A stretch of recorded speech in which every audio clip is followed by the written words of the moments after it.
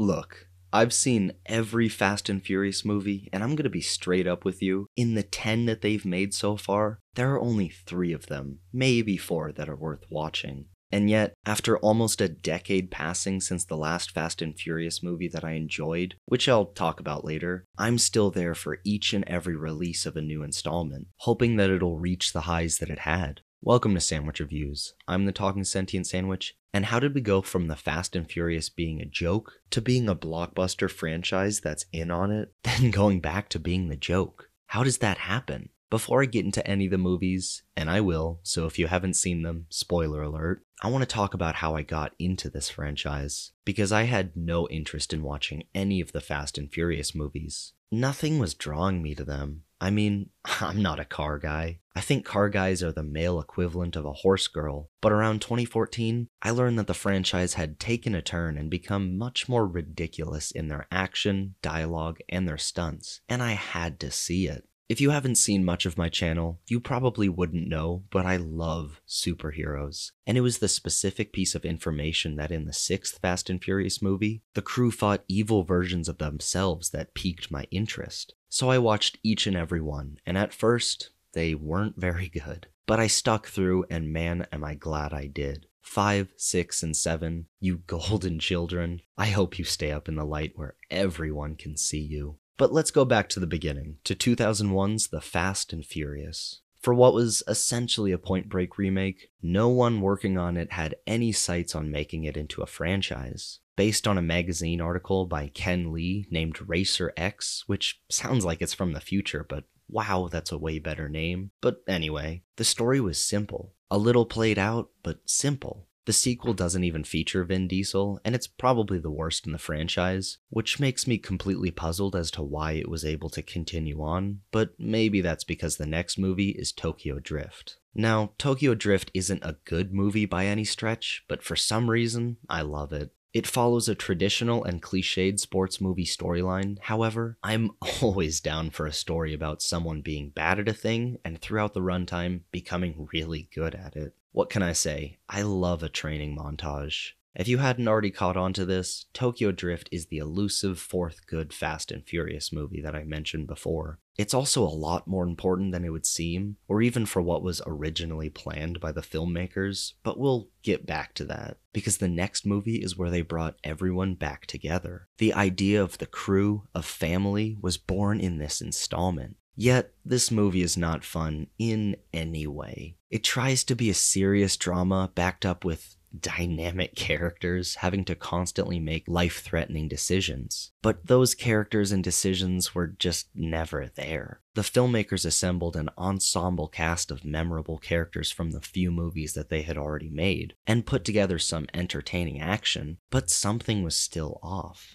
In the next movie, the same kind of self-serious tone is carried on, but a hint of humor was added. It wasn't all too self-serious. Also, The Rock joined the cast, and his overacting was surprisingly welcome, building onto a campy style that only made the viewing experience that much more fun. It really starts in 5, where they're punching granite off of the walls, but they're not regular people. These guys are superheroes. But in this movie, and some of them moving forward, that works because it's fun. The characters are never in danger, but when the plot demands it, some side characters do get hurt. It's also a fun heist clearly inspired by Ocean's 11, but that's not what I remember from 5. That would be the safe drag. There's a lot of really cool stunts in this very movie, but the final crazy stunt is so well done, it blows my mind every time I see it. Because for those not aware, when you watch that safe fly down the road, that's real. CG is added on top to hide what's inside and to give flair, but what's inside is someone driving it. They built a safe over a truck to make a functional vehicle that could drive fast enough for filming. It was dangerous, and there are still some shots in the movie with a fully CG safe, but that effort went a long way into cementing 5 as a certifiably fun time. And as I mentioned before, the 6th is the one where they fight their evil doppelganger team. As if it were featuring the Star Trek Mirrorverse, each and every member of the crew has a counterpart that they have to face. And just to spice it up with some tropes, there's a little soap opera amnesia drama sprinkled in. But in the post-credit scene, because there are post-credit scenes in these movies, it's revealed that Tokyo Drift takes place after this movie. And later on, we see that it's actually during the 7th. Why does everyone look like they're from the early 2000s and have flip phones in Tokyo Drift? Don't question it. It doesn't matter. But despite that break in continuity that took me out of the movie, the 7th is somehow a beautiful tribute to Paul Walker after his tragic passing during its filming. There's some spotty CG and obvious camera work showing only the back of his head, but it works when you consider that it's all to honor what he would have wanted. From then on, in my opinion, it's all downhill, though there are some bright spots here and there. In 8, Vin Diesel turns evil, which was either a ripoff of when Optimus Prime did it in the Michael Bay Transformers franchise, or just parallel thought. But either way, it's done better, because Optimus only turned evil for like 5 minutes in that movie. Yet it was in 8 that the cracks started to show of how unsustainable a franchise like this is, because the characters are now invincible. Pinning that thought on the board and just leaving it for now. 9 is where Vin Diesel is revealed to have a secret brother, and it's John Cena!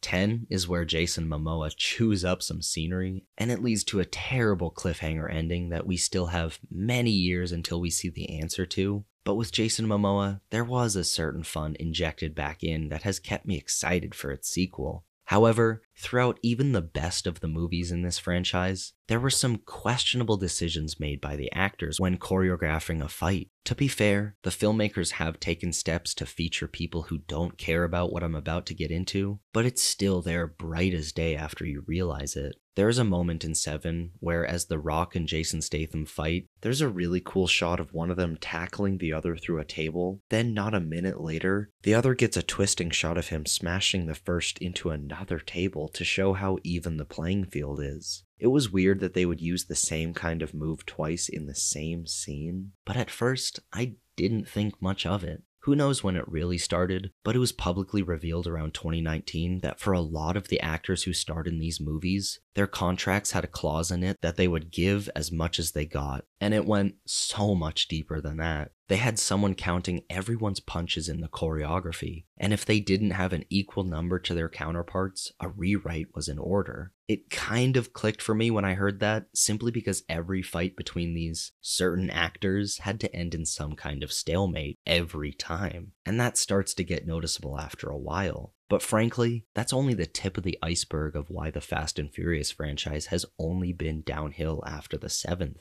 Say what you want about 8 onward, but they just didn't grip me in the same way that the previous 3 had. The idea that everyone in this crew is part of a superhero team pulled into the fray because they're the only ones who can get the job done is ridiculous, because they're all supposed to be regular people. Skilled, strong, talented, and durable, but still regular people. And after seeing some of them survive crashing their cars at highway speeds and throwing themselves down mountains more than a few times, it gets harder to suspend my disbelief every time. And that gets even more difficult when the filmmakers are forced to up the stakes and danger every go-around. But when we look back at that pin I left earlier and think about how all the characters are immortal, the stakes become non-existent. And that may still be prevalent for even my favorites in the franchise, but at least 5, 6, and 7 are fun. And for every new film, the writers have to find a way to give the crew back their peaceful lifestyle. Let's just say that after going in for one last job upwards of half a dozen times, that idea gets old quick.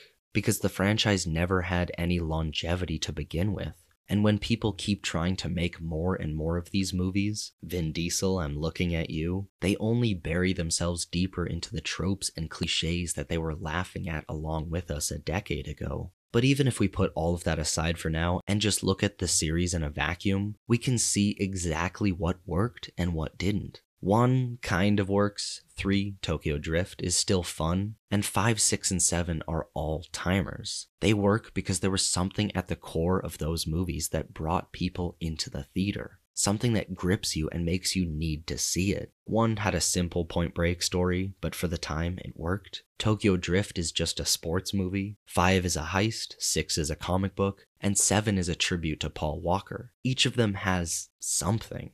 After that, the filmmakers tried to do that very same thing, but it has been seen with diminishing returns every time. I don't believe for a second that the 2 sequels to Fast X will end the franchise, but even with a confirmed endpoint, that wouldn't be enough to draw my interest back into the franchise. I don't care about the characters, the ever-expanding roster of familia, or the massive action set pieces because in the past 10 years, none of the filmmakers behind these movies have made any decisions that get me invested. And I haven't even mentioned the terrible Hobbs and Shaw spin-off that also tried to create its own line of films. But maybe that's another video essay for another day. But despite my disillusionment with the current crop of Fast and Furious movies, thinking about every stupid mistake the actors and filmmakers have made, I'll still be there buying a ticket to the next one. Mainly just because I want to see Jason Momoa chew up some more scenery. But what do you think? Love the Fast and Furious movies? Never seen one of them and I just spoiled the whole series for you?